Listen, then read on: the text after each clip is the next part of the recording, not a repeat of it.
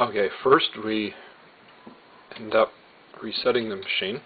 So we hold up the stop, hit reset a few times, that resets the machine. And we have to put in the initial address where the program, the bootloader, is going to be loading.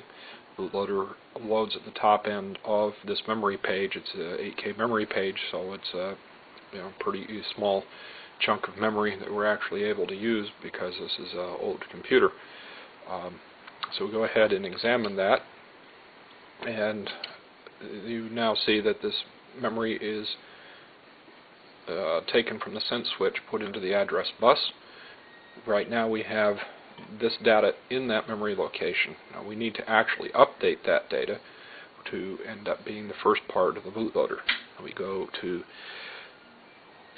111 and hit deposit, and that will now deposit that first instruction into that memory location. Now we're going to look at the next memory location. That doesn't have what we need in it. We need 1000 in there, and so we'll now deposit that in there. And that's how did you end up doing that. If you end up having to go back to the start or something like that, and we'll go back to the start, put in the address and the sentence lines where you need to go back to, hit examine, and now you'll see that you're back to that address.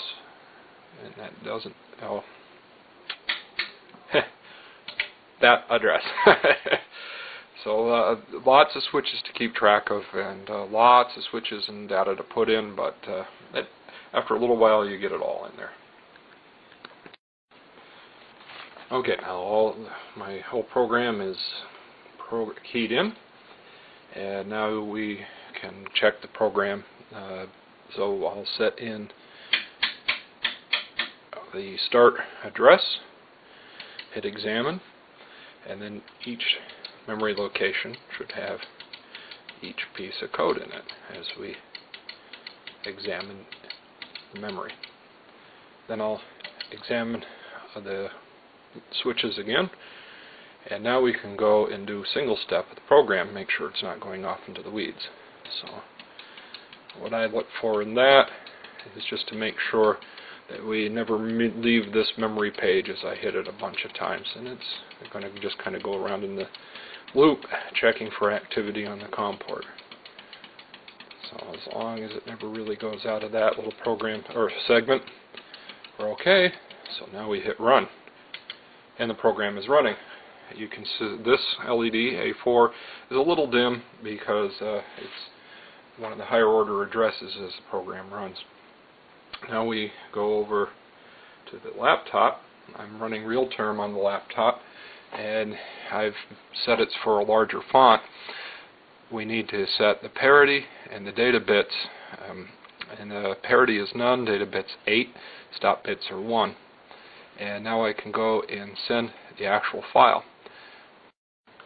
Now I've set up a serial monitor right here, and it's transmit and receive LEDs. I'm ready to send the file. The file is 8kbas.bin, and that is an 8K basic for the Altair. And so I'm going to hit send file. It has 0 delays on any of the characters, so it's going to go in very quickly in a matter of a moment. You can kind of see the A6 and A5 flicker, but maybe not on the video.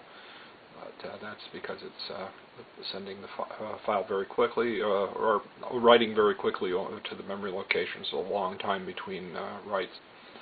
Anyway, it's in, and so the next step is to go over here, key in start memory location. I'm going to hit stop so that the processor stop. I'm going to hit examine memory location 0, and then I'm going to hit run. But when I hit run, I'm going to be looking over here because you're going to see the prompt.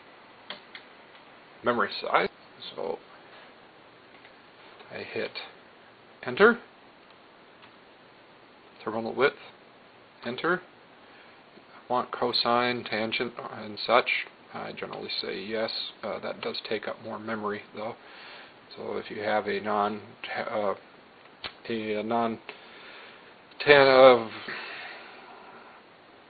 Yeah,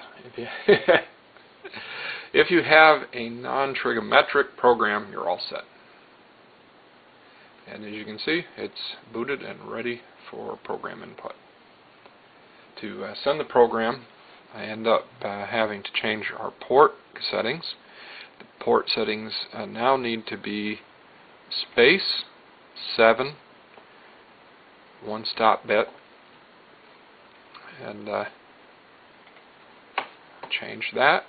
I'll now go to the send, and when we're sending, now we have to have a 4 character delay between the bit, or 4 millisecond delay between the bits, and a 1500 delay on the lines. And the reason for this is it gives Altair enough time to digest the lines. Some of the lines it'll digest quickly, other ones it'll not. But we'll go ahead and send the file.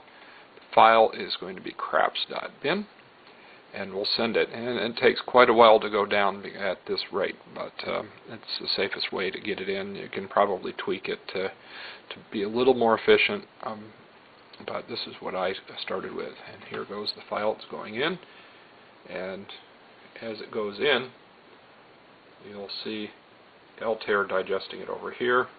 Here you see the activity of the send and receive characters over here on the serial line, and a bit of a glow on the LEDs. And when you get into a long line, you'll notice that the LEDs do a very long glow. If you get into a short line, they don't. And it depends on how long it takes it to interpret the line and translate it into tokens in the memory. So this will take a while. Okay, now the program is all in, and I'm going to do a list of the program, list, and we'll see that it has it's in the Altair. You can see the Altair doing its thing. I'll relist it here. Doing its thing while it's listing, pulling it out of memory, making it readable. And so it's over here, ready to go. So now I type run, and it's running. Unfortunately, I need to expand the display a little here. Okay. Do you know how to play? Yeah, I've played this before. My name is Don, and I want to try my luck. Yes. And I'm going to do and so as you can see, things are doing pretty well. About 1,000, and I threw a 7, so I'm all set. I've won 1,000. So as you can see, the machine runs, and you can use the 8K memory board to play things with the 8K basic, or the 16K memory board to play the 8K basics. So it's a good machine. It's run well. I've let it run for a few hours, and it's done pretty well. Never seen it crash, so I think it would be reliable for anybody that wanted to add any expansion boards and maybe bring it up to full capability.